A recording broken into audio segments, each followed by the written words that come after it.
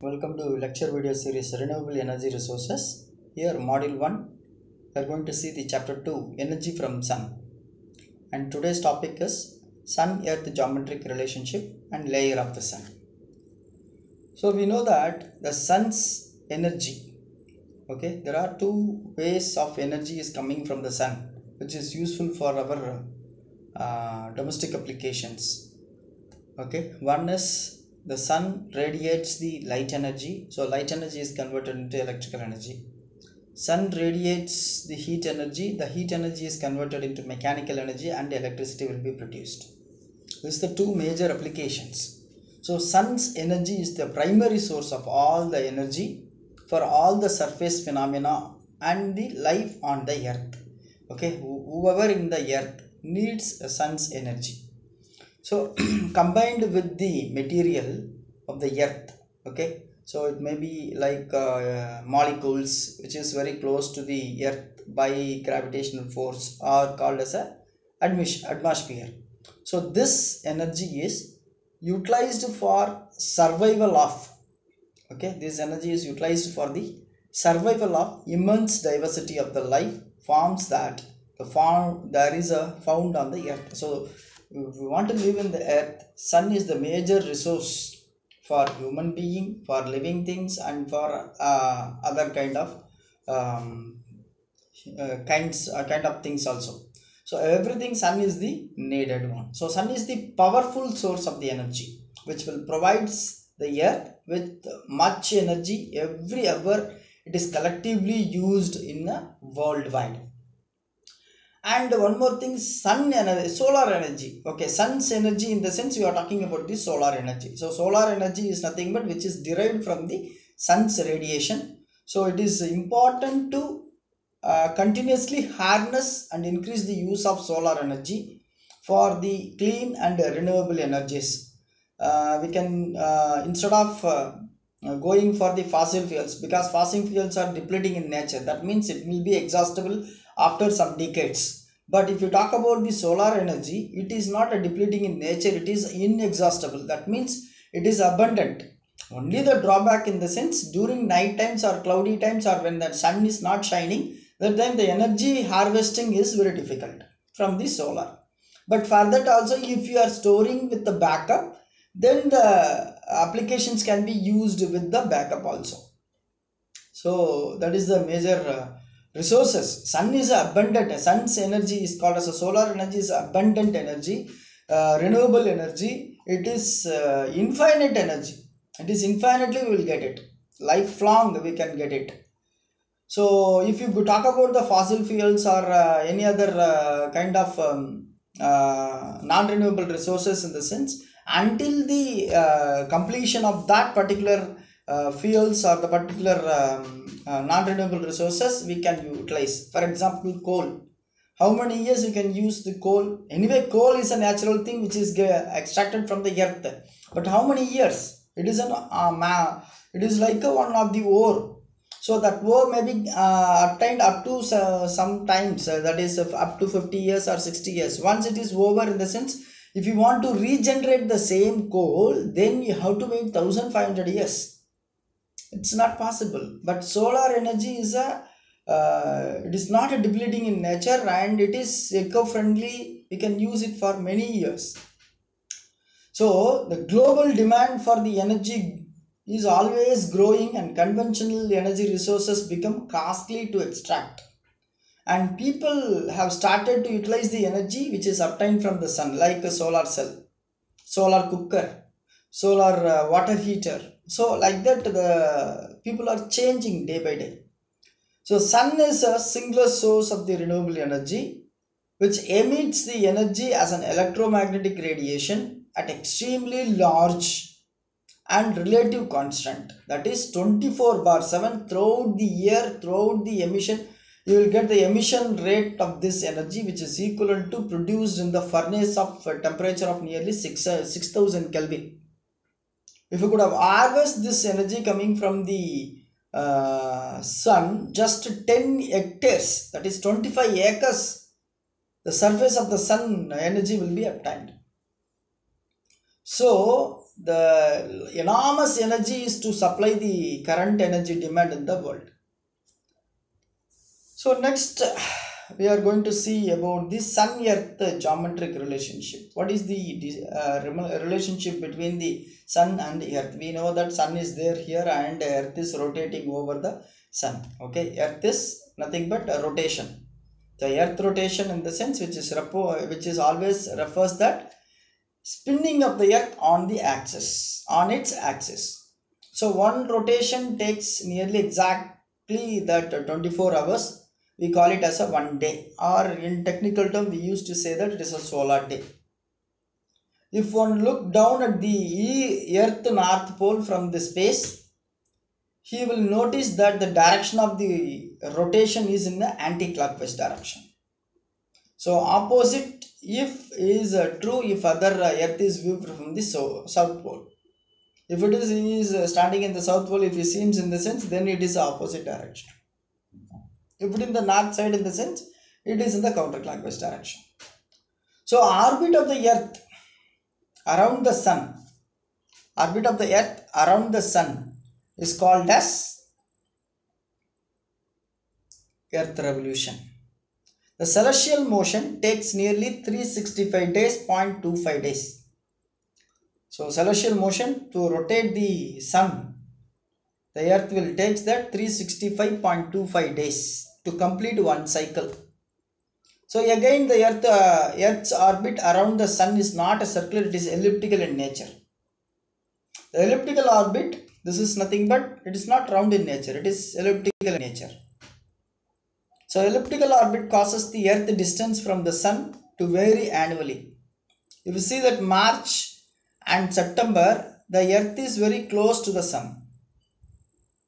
But if you see June 21st and 22nd and December 21st and 22nd, the earth is far away from the sun. So it is farthest from the sun. So annual variation in the distance from the sun, which will be varied, and the amount of solar radiation intercepted by the earth is approximately 6%. So approximately we are saying that January 3rd it is very close, and then closest to the sun, that is we call it as perihelion. The earth is farthest from the sun on July 4th each year, that is called as aphelion. The average distance of the earth from the sun over 1 year period is 150 million kilometers. So 150 million kilometers distance will be there. So the earth orbits around the sun is elliptical in nature. That means the center distance from the sun is approximately 9.3 into 10 power 6 miles. That is 1.5 into 10 power 8 kilometers. While the earth axis rotation makes daily and yearly revolution, so sun also rotates on its axis approximately once in every month. The earth rotation, the axis of rotation, that is polar axis, is always inclined at an angle of 23.5 degree from the ecliptic axis. The distance from the sun to earth varies nearly plus or minus 1.7% over the distance. So this caused the solar energy which is reaching to the earth to vary plus or minus 3% during the year. So the energy received at its peak in the sense 1st of January, and the lowest energy is received in the sense it is 1st of July. The sun is 109 times greater than the earth in a diameter.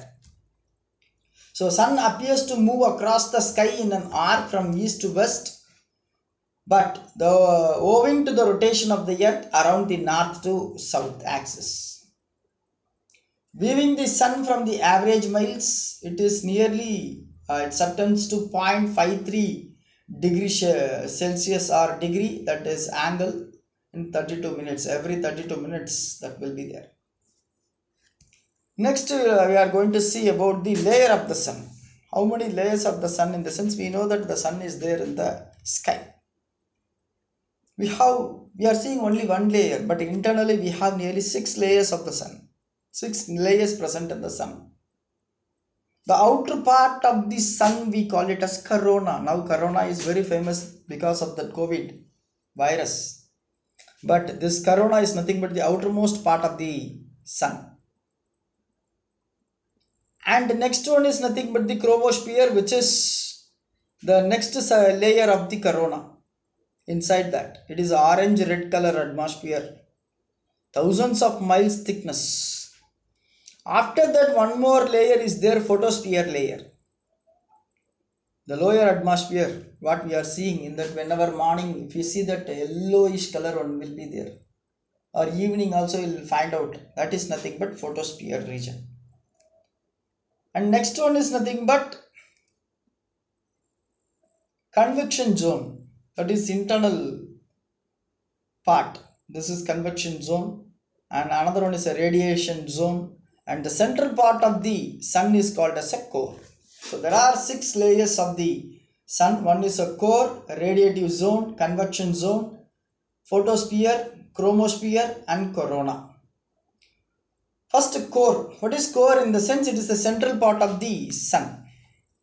This is the core. In that core, the innermost layer of the sun is called as a core, with a density of nearly 160 gram per centimeter cube, which is 10 times that lead. The core might be expected to be solid. However, the core's temperature is nearly 1,50,000 lakhs degrees Celsius. It will be in the gaseous state. In the core, we have a fusion core. Fusion reactions, which is used to produce the energy in the form of gamma rays and neutrinos. So gamma rays are photon with a high energy and high frequency. The gamma rays are absorbed and re-emitted by many atoms on their journey. When the gamma rays leaves the atom, their energy is reduced, and each high energy gamma rays that leaves the solar envelope and become 1000 low energy photons. And neutrinos are though extremely we are using as a non-reactive element, and the chemical containing elements which neutrinos react with the large pools in the mines,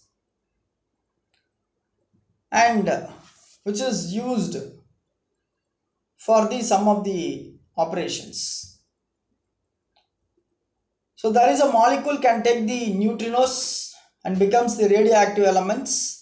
From the amount of argon present, the number of neutrinos can be calculated. Next one is a radiative zone, or otherwise convection zone. We used to say that it is a solar envelope. So outside of the core is called as a radiative envelope, which is surrounded by the convective envelope. So outside is radiative envelope, and which is covered by convective zone. The temperature is 4 million Kelvin. The density of the solar envelope is much less than that of the core. The core contains 40% of the sun's energy in 10% of the volume. That means solar envelope has 60% of the mass in 90% of the volume. So solar envelope puts the pressure on the core and maintains the core's temperature. Solar envelope is cooler, more opaque than the core. It is less efficient for the energy to move by radiation. Heat energy starts to build outside of the radioactive zone. Whatever we are getting that heat, no, that is outside of the radioactive zone, not from the core.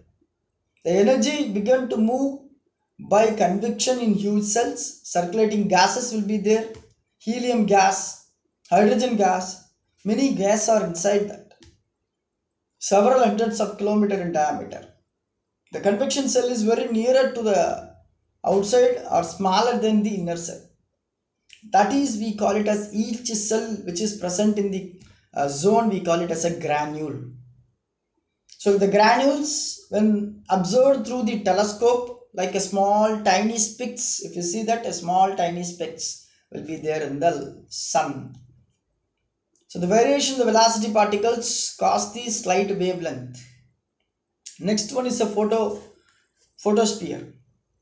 So photosphere is the zone from which the sunlight is both seen and emitted. If you see here, this is nothing but the photosphere. So core radiative zone, and this is photosphere. The photosphere is comparatively a thin layer of lower pressure gases surround the envelope, over the envelope. It has only few hundred kilometers thick with the temperature of 6000 centigrade. The temperature and the composition and pressure are revealed by the spectrum of sunlight.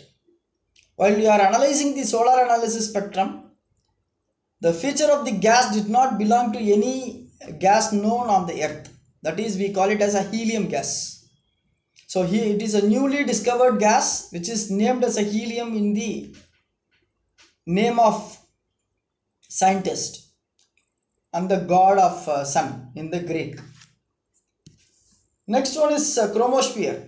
So chromosphere, in the sense, during eclipse only we can find out this red circle on the outside of the sun. We can find out. The circle is called as a chromosphere. It's a red in color which is caused by the abundance of hydrogen.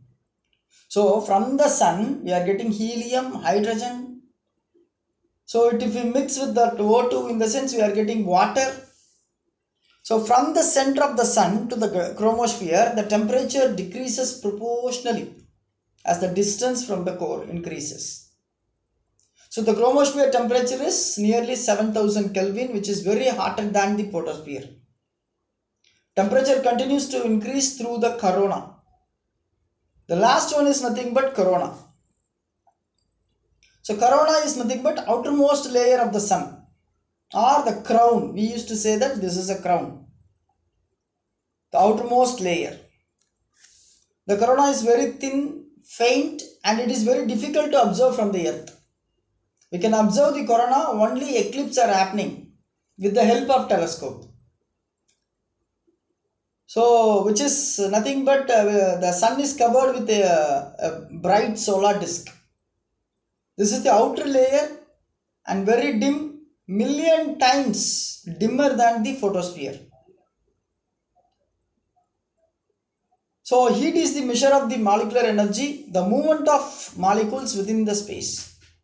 So because the corona extends several million kilometers into the space, so there is a lot of room of molecules to move.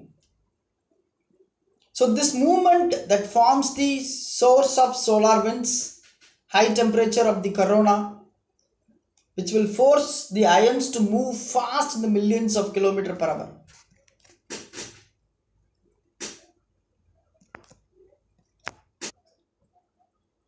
So characteristics of the sun. So various parameters and distance to the earth, composition, density, solar radiation, temperature and rotations. Everything will be shown here. This is the characteristics of the sun.